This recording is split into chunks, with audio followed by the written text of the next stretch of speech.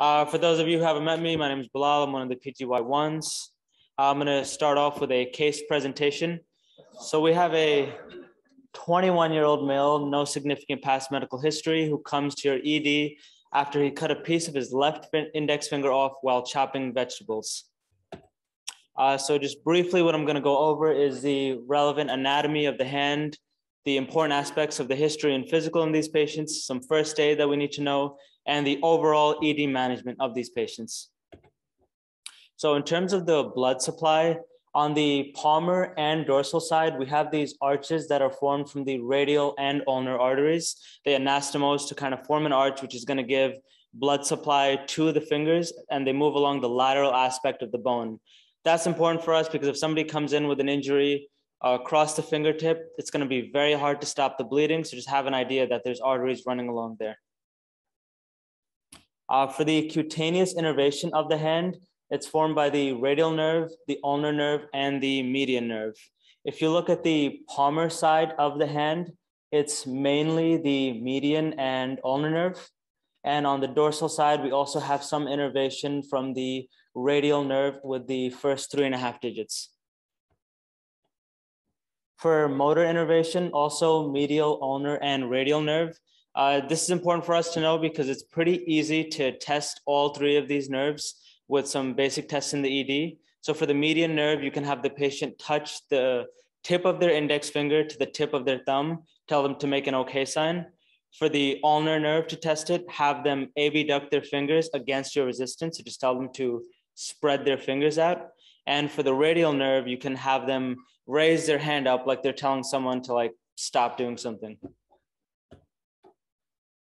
So for the history, what are some important things you guys would want to know about the accident? Yeah, time is good. Dirty or clean, yeah.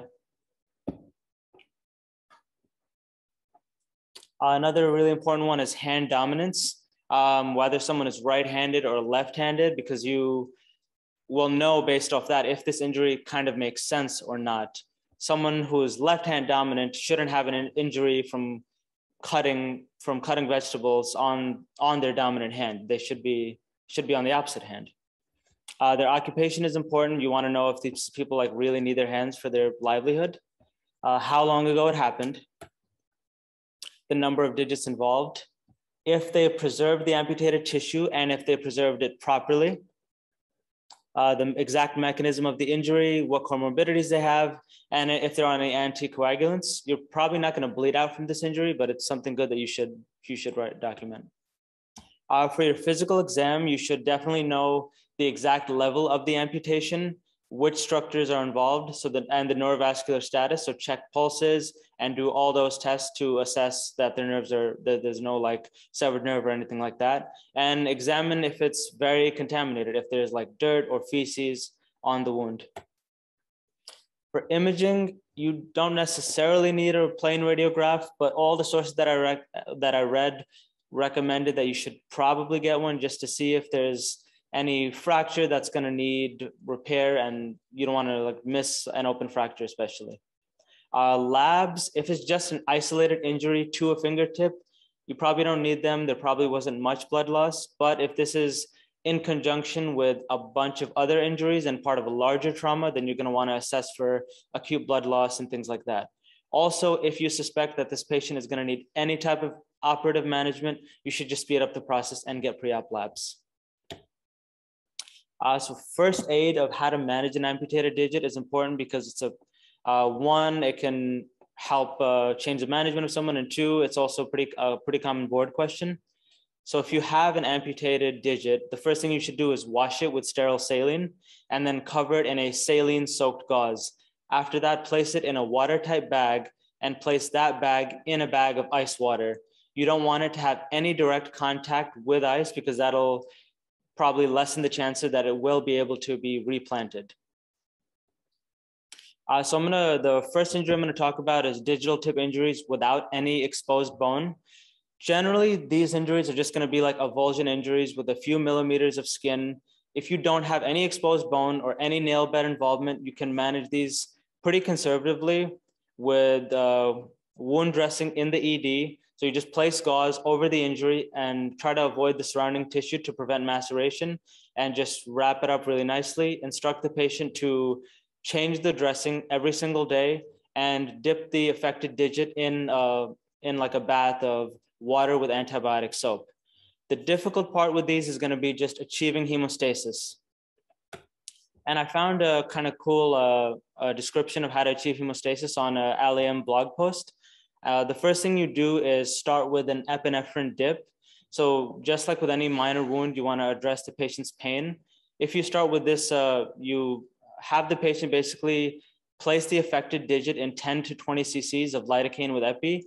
This is going to numb the pain, and it's also going to help stop the bleeding because the epinephrine will vasoconstrict the vessels. This probably won't be enough. So the next thing you can do is take a basic tourniquet from an IV start kit and a needle driver from the suture kit. Take the tourniquet, cut it in half, place it at the proximal phalanx, and clamp your hemostat around it. Then you can crank it about 5 or 6 times until you reach a level where the bleeding has stopped and it's not too uncomfortable for the patient. And remember that you don't want to leave the tourniquet on for too long. So just kind of monitor how long the patient has had the tourniquet on for. The next thing you're going to do is, for the next step, you're going to need some Dermabond and suction tubing. So Dermabond is not going to work unless your field is really, really dry. So after applying the tourniquet, ensure that the bleeding has stopped and get some gauze to kind of really dab the area really well and make sure that there's no leftover blood. After this, you can apply Dermabond in several consecutive layers with fanning or air in between. I actually had a patient like this in CCT, and after fanning with gauze for about 4 minutes, it got a little bit annoying. So I got some suction tubing, connected it to the compressed air, and had the patient hold it himself. I came back and it was dry, and I was able to remove the tourniquet. This is good because you might be busy with other stuff and your time is better spent than holding a gauze and fanning somebody. For antibiotics, there's really no clear-cut guidelines or evidence for these injuries.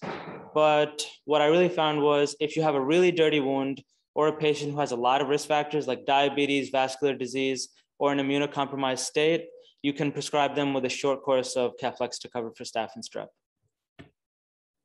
If you have an injury with exposed bone, you can technically manage this in the ED as long as the bony protuberance is less than 0.5 centimeters in length. You can use something called a rongeur to kind of trim down the bone. But after talking to like a few attendings, I should state that a lot of ED doctors will not do this if you have ortho in-house. This would probably come more into play if you're in a rural area without any easy way to get the patient to see an orthopedist. Also, if you have any injury that involves one of the bony phalanxes of the finger, you should probably have ortho see the patient or transfer them if you have transfer available. So the first step in managing this, just like an injury with no exposed bone, is going to be pain management. And you can do a digital block for this. If you look at the nerves of the finger, they move along in a lateral position along with the arteries in a 2, 4, 8, and 10 o'clock position. These are just branches of the ulnar and median nerve, and they're going to provide innervation to the finger, the skin, the fingertip, and the nail bed. To perform the digital block, traditionally, we use 1% lidocaine without epinephrine. The first step is to kind of go to the proximal phalanx, lateral to the knuckle, and form a superficial wheel with lidocaine. Then inject slowly towards the palm. Move the needle slowly towards the palm and inject 1 to 2 cc's while withdrawing. It's really important to withdraw slowly because you're using a 25 gauge needle and the lidocaine is not going to come out that fast. I actually made that mistake myself, and then the patient had to be re-injected. So the actual procedure after cleaning the area, performing a block, apply a tourniquet like we talked about earlier, stabilize the affected digit with one hand, and first step, clip off part of the nail, because now you have a piece of nail with nothing underneath it. It doesn't really have any use. So just clip off part of the nail, stabilize the finger, and use the rongeur to just clip off pieces of bone until you have enough pulp covering bone to form just kind of a basic wound closure. And you don't have to worry about hurting any of the tendons because you measured first and made sure that it was less than 0.5 centimeters, which is away from where the tendons attach to the digit. So after clipping off some of the bone, you can take sutures, drive them through the nail bed and into the pulp side of the finger and close the wound. To dress the wound, you can put zero form gauze dressing and put some thick gauze on top of this and wrap it around the hand with some Curlex. You want to make it as bulky and cartoonish looking as possible because it's really going to help with the patient's comfort. And arrange follow-up with a hand surgeon after, which should be really easy. The next thing I'm going to go over is antibiotics with exposed bone. Again, I couldn't really find a lot of strong research on this. I found one randomized control trial that took place at a hospital in Israel over 4 years. They had 58 patients with fingertip amputations with exposed bone. Every single one of these patients had wound debridement, washout, and closure inside the OR. Half of the cohort had 3 days of IV antibiotics during an admission, and the other half were discharged with no antibiotics. So it was like go big or nothing at all. This isn't super useful for us in the ED, or probably in any ED in America, because we're not going to routinely send these patients to the OR to have their wounds washed out if it's just an isolated injury. And we're also not going to admit someone for 3 days of IV antibiotics for this injury. But I think one really good takeaway is that we should be really thorough with our wound cleaning, and it's something that we should not slack on. Being clean is probably one of the best things for the patient because they're not going to end up with a really bad infection. And from talking to ED docs and looking at the literature, most people told me that they would just give antibiotics in this case because it's kind of approaching a situation now where you have an open fracture and 5 days of Keflex isn't going to be the worst thing for this patient. To conclude our case, our patient had a digital tip injury with no exposed bone, and he promised us that he would never cook again and only order takeout going forward. So again, the key points with these injuries: make sure to do a thorough physical exam to evaluate neurovascular status, achieve pain control with either one of the 2 techniques that we talked about. They're probably going to need a digital block, but you can try the first technique initially. Thorough wound care and cleaning, and just be aggressive with achieving adequate hemostasis. Any questions?